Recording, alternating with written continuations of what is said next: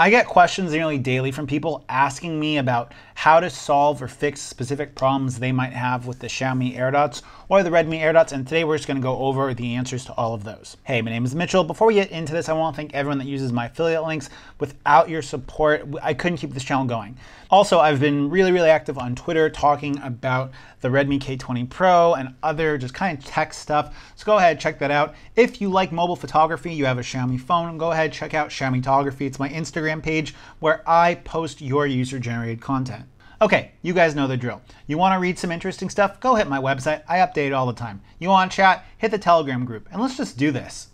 So the first problem that people are constantly asking me is I am putting them in the case and they don't light up, or they put them in the case and they stay connected to the device. And this can happen for one of a couple of reasons. The first is that the battery inside the case is dead and you need to charge it. You can test this by plugging in the case into a power source and seeing if the headphones light up. If the headphones light up when the case is taking power from a micro USB charging source, you know that your case had a dead battery. If this does not work and your headphones are still lighting up, it could be potentially dirty connections. So the way you would fix that is you either use some rubbing alcohol, a damp rag, and clean the connections both on the headphone and the case. If after you clean the case and the headphones, it doesn't work, you have a broken case. If you have a broken case, you have two options. One, buy another pair of headphones to reuse that case, or try to hunt down an extra case online. Unfortunately, I haven't been able to find people selling cases, and even when you do find the case for, let's say, the Xiaomi AirDots, the case is normally $20 with $2 or $3 shipping, and a new pair is $30, $35, so it's not worth it.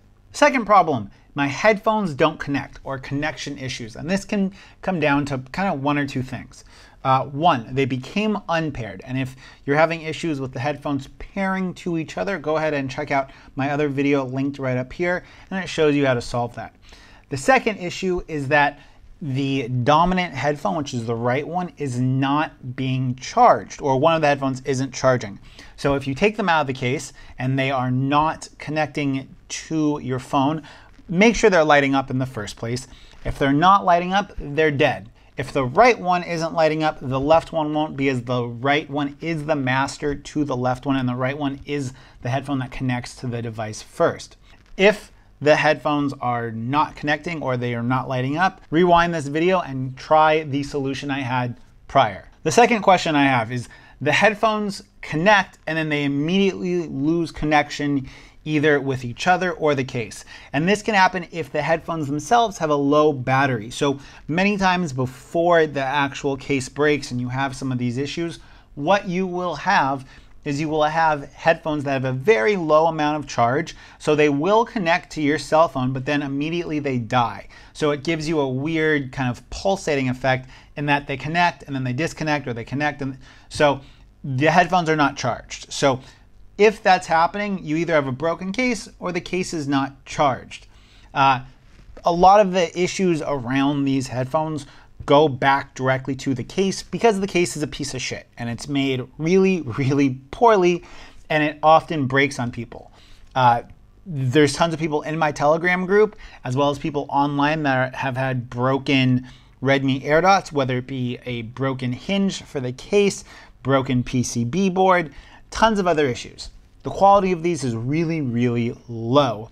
Whereas I'm not having the same kind of feedback for any of my QCY headphones that I've recommended people. So if you are looking to pick up a better pair of true wireless headphones, go ahead and check out my videos linked up here.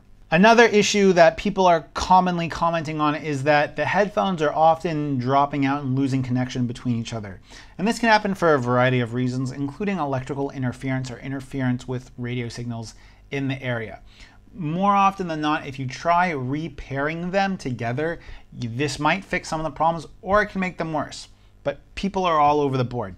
It is normal for the headphones to drop out and lose connection sometimes, but if it's a continuous problem, you might have a defective pair. Okay, if you guys want to see more videos about headphones I like, check this video or this video. If you guys want to subscribe, hit this. And until next time, it's been Mitchell coming to you from Hanoi. See you soon.